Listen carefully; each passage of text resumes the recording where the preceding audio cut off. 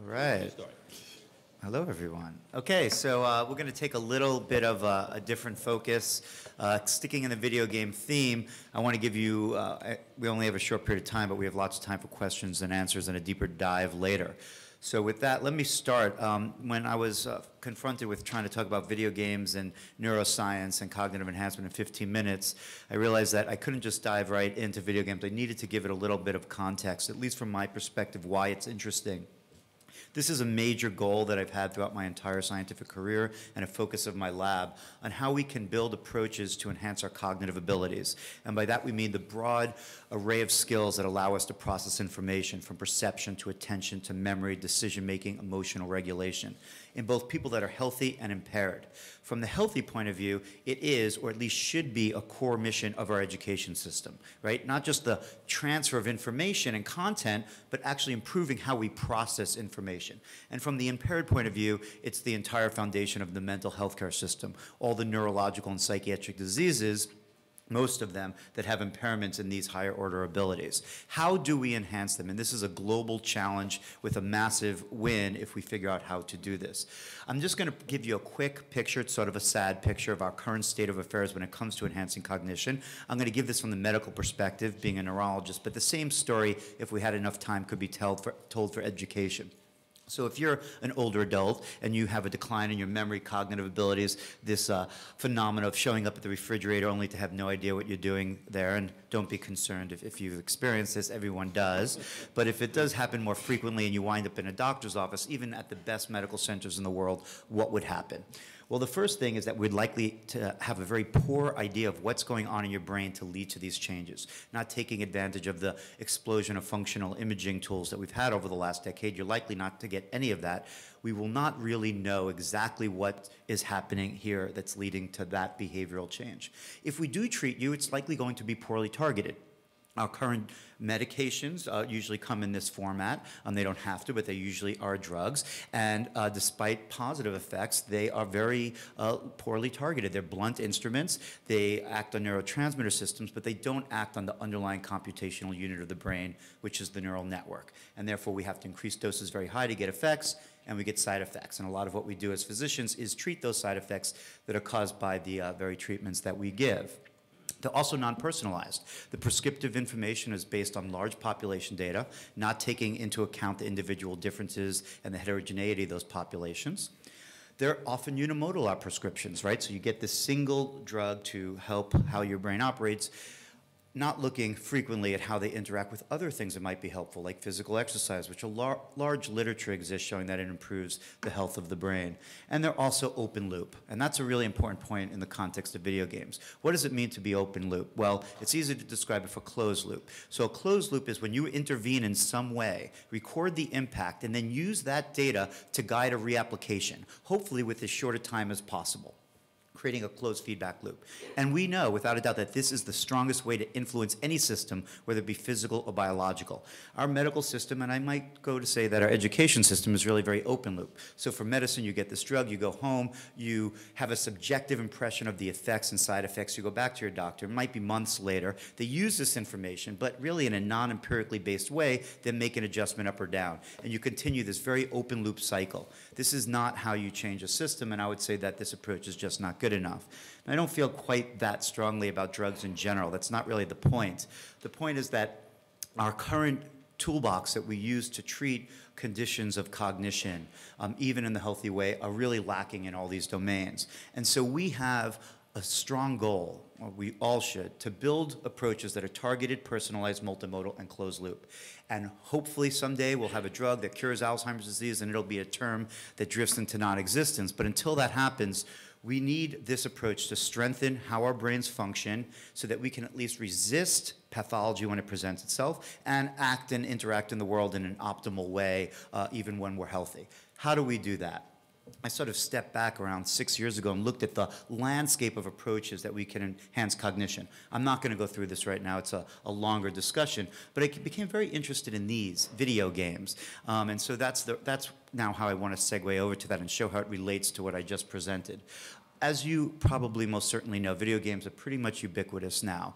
The ESA reports every year. I was just looking at it this morning, the 2014 report. You know, we pretty much have balanced male, female. The average age of a gamer is over 30, and it's not just younger gamers like myself becoming older. They're targeting different populations. The categories have increased. The size of the industry from a financial point of view is bigger than the music and the movie industry, much to the shock of many people. So clearly we have a really powerful interactive tool here that guides behavior. We know that, that's obvious. But the question is, can it have positive impact? I found this quote that it's interesting that I want to share from you from the early days of Video Game Time magazine. Video games are just another manifestation of human mania, our enduring quality of going relentlessly after absolutely pointless goals. 1982. Now, some people, when I give talks, I see them like nodding. You know, it's not really my point. I personally don't believe this, but you know, this is in the mindset of a lot of people. I was just actually reading an article this morning on Minecraft where this same concept was up, that their kids are just wasting their time. This is pointless. I was inspired by work, and you heard this scientist mention Daphne Beverley, and work she did with Sean Green, really launching a field in 2003 with a Nature paper that showed that these games, a lot of the games that have the most controversy because of their violent content, actually improve cognitive abilities in the young adults that play them. And you see that sort of if you compare players to non-players, and you also see that if you take naive kids and have them play, you see the same type of effects when you compare it to a control group, a different video game. And Daphne Beverley had a paper just in PNAS, I think this week or last week, again showing how this improves perceptual templates and other aspects of why this improves cognition. And we feel that we can now build an entire field, and we see this around the world, that all these different objectives are looking at, you know, not just the data that I showed you now, but other ways to make video games impactful. I'm most interested in health and education. And you could see that there are many titles, you already heard about some of them like Remission, that act and have been shown to be both commercially successful and also push the needle in these domains. But what's most interesting to me is that health and education, as I started the talk, the crossroads of them is cognition. This is where there's a tremendous amount of overlap, and I think a really big win. And if we think about video games from the point of view as something that is an engine to harness this phenomenon of our brain, plasticity, that a brain can modify itself at every level of resolution, structure, function, chemistry, all in response to targeted interactions with the environment. That is what was really exciting to me when I started my research in this 6 years ago. And I just want to give you a little look at what we're doing, what started as a challenge to my lab. Can we build a custom-designed video game where we distill the active ingredients from consumer games, but target them to deficits in populations and then test them very carefully in the lab along with neural recordings to understand mechanism. And so we built this game called NeuroRacer with friends of mine that worked at George Lucas's video game company, LucasArts. Built the game, just a little bit about what's under the hood. There's two tasks going on here, a driving task and a sign task. And then we use adaptive staircase algorithms that are baked into the game engine that allow the game in real time to adjust and scale its difficulty in an appropriate way to your performance. And that's like the ideal way to really target a game so it's not too hard or too easy. And I think what we'll learn is the ultimate way to really harness that plasticity. And then we use reward cycles at different time scales, from immediate to mid to long reward scales, to have people be engaged and immersed in the gameplay. And then we can do a study. And I'm just going to give you a snapshot of some data from a paper we had last year where we show that we can use the video game behaviorally and neurally as a diagnostic tool and then as an intervention. So what you're looking at here is how you multitask on the game, meaning how you do on the sign task when you do it alone compared to when you're also driving. A 0% would mean that you do perfectly. And if you ask a 20-year-old, and there might be 20-year-olds in this room, and I ask them many times how they do, they think they will do perfectly because they believe they are multitasking masters. But what we find, that's not true. We see around a 27% drop in performance on these two tasks, and we already know that older adults are going to have difficulty with this because we've published dozens of papers on it. But what we see is that it's actually every year of life that you have an increased difficulty in performing. So you could see that you could use a game in a very careful way to look behaviorally between different populations. Actually, the biggest difference between two adjacent decades of life are 20-year-olds and 30-year-olds. We could then have neural recording. Oh, sorry, I put in another little piece of new data here that you could see 8 to 12-year-olds sort of around the 35-year-old level. So this is a skill that increases and then decreases. We can also develop the game. We put this real burden on our game design team that we could record neural activity during gameplay. So this is recordings with 64-channel EEG. We could also do this game and have done it inside the MRI scanner and see what happens in the brain at the most challenging part of the game when you're driving along and a sign flashes up. What we see is that there's a burst of activity from the prefrontal cortex in a low frequency known as midline frontal theta. And this is the engagement of the most evolved part of our brain that's involved in this type of cognitive control. And if we look at some EEG data here, what you're looking at is a topography looking down on a average 20-year-old's brain. The nose is pointing up, the ears are to the side, and you could see at the scale, the power scale there's this yellow burst. This occurs within a third of a second after a sign pops up. You just get this really rapid engagement of the prefrontal cortex looking at this metric that then just levels off by the end of the second. If you look at 70-year-olds, is what you see. So there's a burst there, right? But it's only halfway up the scale. So we could use this both diagnostically on the behavior and the neural end. What about as a training tool? So we had our older adults, this was a collaboration with Apple back in the day. We distributed these laptops around the Bay Area to older adults that played this for 12 hours, 1 hour a day, 3 days a week for a month at home. Their data went right into a Dropbox account, right to our lab. We can see them playing and guide and judge their compliance. And then we bring them back and see what happens in their brains, what happens in their performance on the game, and what happens in terms of other cognitive skills. And this is what we find.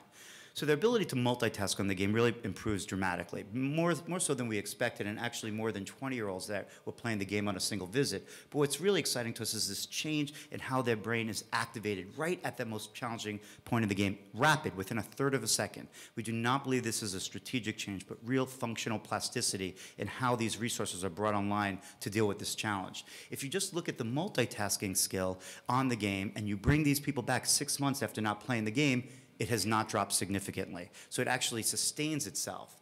What a lot of people find most exciting is that other skills that were not directly targeted in the game but fall under that umbrella of cognitive control, like working memory for faces for brief periods of time, or attention span vigilance in a very impoverished environment to a rare target, also improve.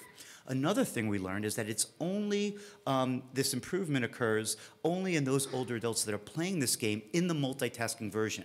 So another one of our control groups was an active control that played NeuroRacer, but single task mode. Sign and then driving, never at the same time. They showed none of the neural changes, none of the improvement on these other tasks. So from this, we basically are starting to create the underlying principles, the mechanisms of how you bridge, right? It's not a magic trick. You can't go from here to there by some mysterious process. If something is going to lead to transfer to another skill, there must be an underlying neural mechanism that bridges that. And we can see that in the data, that those participants that show the most change in the neural measure on the game itself show the most transfer of benefits to the other untrained attention task and the most sustained benefits 6 months later. So starting to build the design principles that go into creating a game to have meaningful and sustainable effects. And we were fortunate that this was published in Nature last year with these main conclusions, that adaptive training of the interference processing, remember, because our control group that did not have the interference challenge did not show these changes, enhances cognitive control in older adults. And these improvements are associated with engagement of the prefrontal cortical network. So this was incredibly exciting. This was 4 years of research following a year of game design. And you could see that Nature put this really exciting and intimidating title of Game Changer on the journal, which, as exciting that is for a laboratory, it actually tortured me because it led to months of messaging globally to the media that we don't think that this game is a game changer. I'm very excited about it. We built it, we designed it, we tested it. But what I hope, if there is a game changer here, that it's you can build carefully, interacting with professionals from the industry that know how to do this, work together, create something that targets a known deficit in a population, and then validate it carefully in a controlled study with neural measures to look at outcomes and understand mechanism. And if that methodology becomes more widespread, then maybe we will see a game changer and see the ability to really carefully validate these tools as interventions and diagnostics. So that's what I hope. I just want to give you a picture of what happens after that. Well, we learned very well that you cannot build a product in an academic laboratory, right? We're constantly asked, thousands of emails, we want NeuroRacer. Well, NeuroRacer is on an operating system that's out of date. We don't have tech support. It's not scalable in any way. It's an experiment. So, but we want to, we started with the discovery of these vulnerabilities in the aging brain. We invented something, we built that game. How do we then bring it into people's lives so it can have impact? Now, I do want to point out that as excited we are about that data, it's a signal. I never use the data from NeuroRacer as a prescriptive advice to large populations that I speak to. It's a signal that there's something here, that we found something that should encourage us to do the type of large-scale studies that you need to look for real-world transfer, to look for clinical impact. It in itself does not do that. No study does that alone. It sets up, it needs to be reproduced, and it needs to be done in different populations at a larger scale. And maybe they wouldn't also do neural recordings, right? You have to give up some of the deep dive if you want to look for larger scale studies.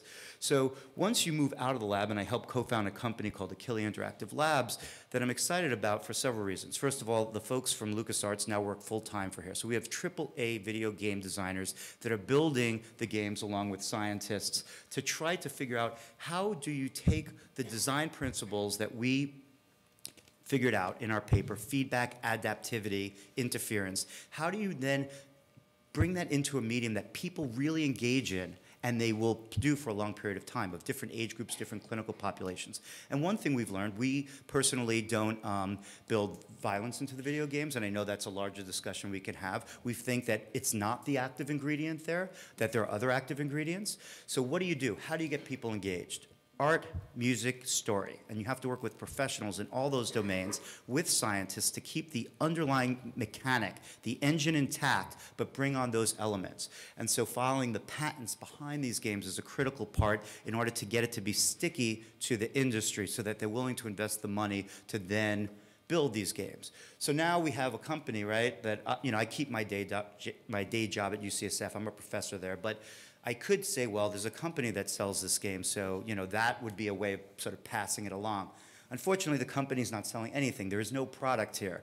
The company is now in the research phase. They are an R&D company, essentially. There's no marketing. There's no forward public-facing view of this. All of these studies are going on. I'm just an advisor. I'm not on these studies. It's important for my colleagues to now validate this. And all of these clinical populations are being investigated to see if this video game can hit the same metrics, efficacy with side effect profile, that drugs do, and the current treatments for these diseases. And the pathway will be for FDA for these. Can we start building video games as prescribable diagnostics and therapeutics? And hopefully we'll see that happen, and it will depend on the data. Only time will tell if these metrics are hit, and if they're not, then you go back and you work on the mechanics and you reapply, just like a drug company would do. Of course, with a much shorter time frame, with probably $500 million less dollars than goes into drug development. Another important thing, and I know this is going to come up, are games all good? Well, first of all, that question doesn't make much sense because games are like food or drugs. They're categories and they're complicated and there's individual differences. But it's irresponsible to think that a game only has good. And so the win of going through a pathway like this is that you also get to think about what might be the side effects. Maybe the side effect is addiction. Maybe we don't want kids with ADD playing games, all the time. Maybe they should meet members of the opposite sex and do other things that are important for their development. So how do we understand what the side effects are and then how to manage them, just like any other treatment? So these are some of my views in this topic. Thanks for your attention.